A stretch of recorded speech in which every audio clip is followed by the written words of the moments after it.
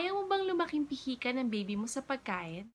In this video, isi-share ko sa inyo ang mga secrets para maging successful ang healthy eating journey niyo ni baby.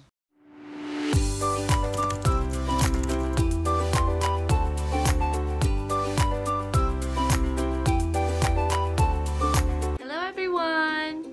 Welcome back to my channel! If you're new to my channel, please don't forget to click the subscribe button below and get notified by clicking the notification bell. Uy, ang galing naman ng baby mo. Nauubos niya yan. Buti kinakain niya ng baby mo. Ano ba yung mga sikreto para maging successful ang healthy eating journey niyo ni baby? So, isi-share ko sa inyo kung paano naging successful ang healthy eating journey namin. So, number 1, dapat open-minded ka. Maraming kukontra at maghuhusga sa pagpapakain mo ng healthy food sa baby mo. Kaya dapat open-minded ka. Kasi ang daming pamamaraan dito na taliwas sa kung anong nakasanay ng mga tao sa paligid mo. Halimbawa, no salt and sugar to babies below 1 year of age. Pero kung kaya pang i-delay hanggang 2, mas maganda. Ako yung baby ko, 1 year and 2 months na siya, pero hindi pa rin ako naglalagay ng kahit na anong pampalasa.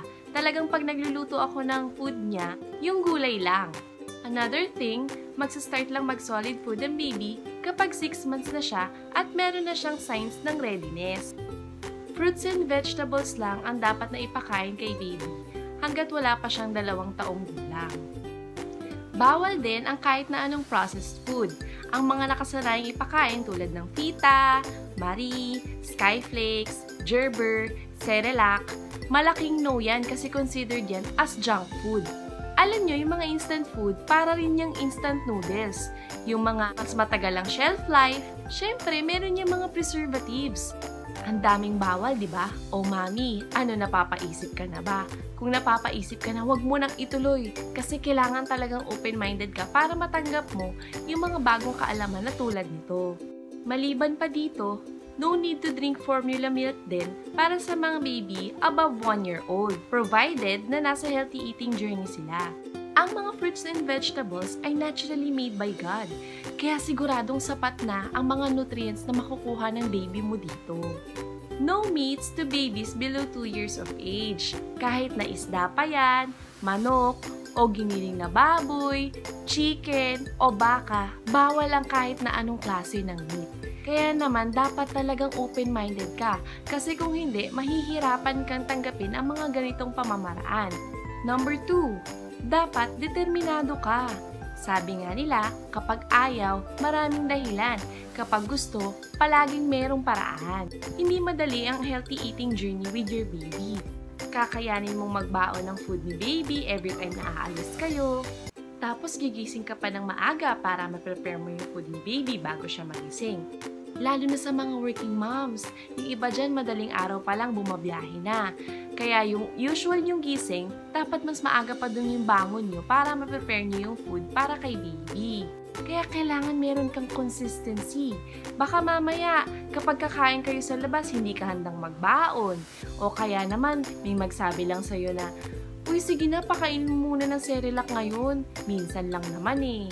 Titiisin mong hindi siya pakainin ng mga pinapakain sa ibang bata tulad ng Skyflakes, Marie, Stick O, Vita, Choco-Choco, at mga chichirya, mga Zesto, Chucky. Kaya dapat talagang determinado ka kasi ang dami mong iiwasang ipakain sa baby mo.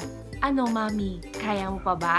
Kung ngayon pa lang nagtatatlong isip ka na, nako sigurado ko hindi ka magiging successful sa journey na to. Kasama din sa pagiging determinado mo, yung magre-research ka talaga. Every now and then, nag-upload ako ng mga recipes kasi I feel for mommies. Alam ko yung hirap na mag-iisip ka ng ulam, maghahanap ka ng mga bagong recipes, o kaya mag-iisip ka ng, ano na naman kayo niluto ko para kay baby, kakakain lang niya nito noong isang araw. Kaya nga kung hindi ka pa nagpo-follow sa page namin at sa Instagram, follow us para makita mo at maging updated ka sa mga ina-upload naming recipes at food procedures. Ganun na rin sa aming food preparations. Subscribe na rin kayo dito sa channel namin para matulungan ka sa iyong healthy eating journey with your baby. Number 3, dapat matatag din yung loob mo. Sa journey nito, maraming hahadlang, kokontra, napakaraming nega sa paligid mo.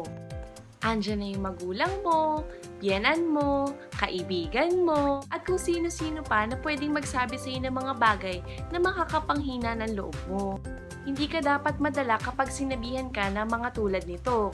Ang payat-payat na ng baby mo, alam mo, dapat pinapakain mo na yun ng may lasa. Cerelac na naipakain mo para hindi ka nahihirapan. O kaya yung gerber, napakadali lang i-prepare nun.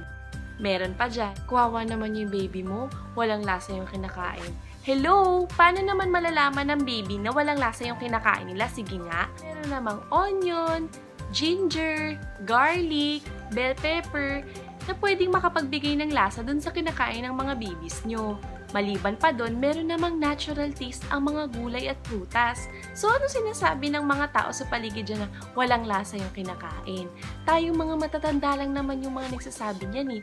Kasi sanay tayo sa merong mga patis, toyo, asin, asukal, magic sarap.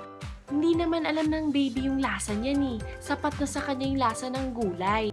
Kaya nga, hanggat maaari, huwag nating bibigyan ng mga may lasang pagkain yung baby natin. Kasi pag nasanay sila, hindi na nila gugustuhin yung natural taste ng mga fruits and vegetables.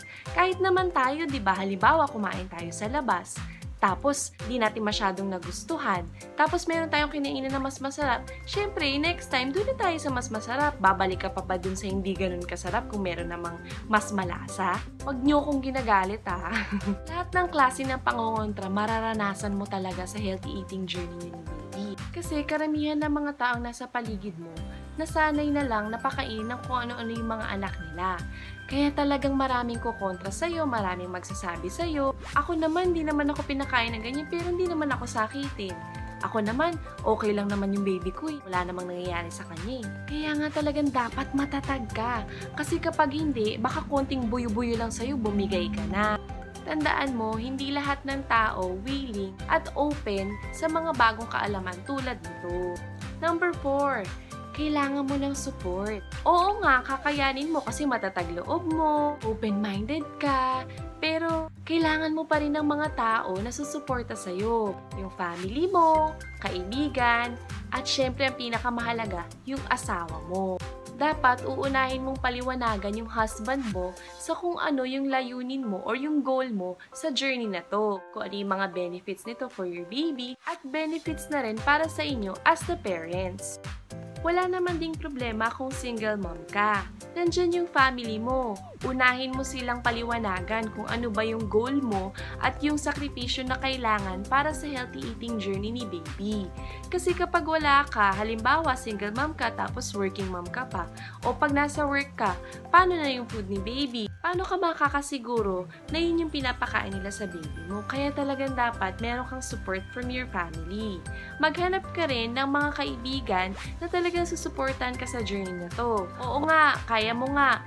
Pero syempre kailangan mo rin ng taong mapaglalabasan ng mga sama ng loob mo or kung kailangan mo mag-vent out. Look for people na kaparehas mo ng layunin dito sa healthy eating journey. Kasi sila yung mga tao na makakapagpamotivate sa'yo na ipagpatuloy mo lang yung ginagawa mo kahit na ano pang struggles ang pinagdadaanan nyo. Kami ni baby, we still have a long way to go. 1 year and 2 months pa lang siya. Pero hanggat kaya ko, i-extend ko talaga ang healthy eating journey ni baby. Kasi kapag malaki na siya, di ko naman mamamonitor kung ano yung mga kinakain niya. Halimbawa, nasa school siya or nasa labas siya. At least I have given him a healthy foundation. And I believe na napakalaking impact nito para sa future eating habits niya. Kaya hanggat kaya ko, papakainin ko siya ng mga healthy food. Talagang sisikapin ko gumising ng maaga kahit na hindi ako morning person. Pero para kay baby, talagang kakayanin ko. Sisikapin ko talaga na magtuloy-tuloy ang healthy eating journey namin ni baby. Kaya ikaw, mami, kung ayaw mo maging pihikan si baby paglaki niya, I suggest na talagang i-follow mo din tong healthy eating journey. Hindi madali, pero kakayanin mo naman para kay baby mo eh. At saka marami naman kaming susuporta sa'yo. Makikita mo din sa page kung ano yung mga suggested recipes, yung mga food preparations, maraming makakatulong sa'yo. Kaya kaya mo yan, huwag kang basta susuko na lang. Thank you for watching. If you like this video, please give us a thumbs up. At kung natulungan ka nito, go ahead and share this video para makatulong din sa ibang mga mommies. Don't forget to subscribe and click the notification bell na rin. Thank you so much sa lahat ng mga nag-subscribe at nag-follow sa aming page at Instagram, sa lahat ng mga sumusuporta, sa aming mga subscribers. Dahil naka 1,000 likes na kami, please stay tuned because we will be having giveaways in our upcoming videos. So, ito na yung food preparation ni Baby. Alam ko maraming naghihintay nito.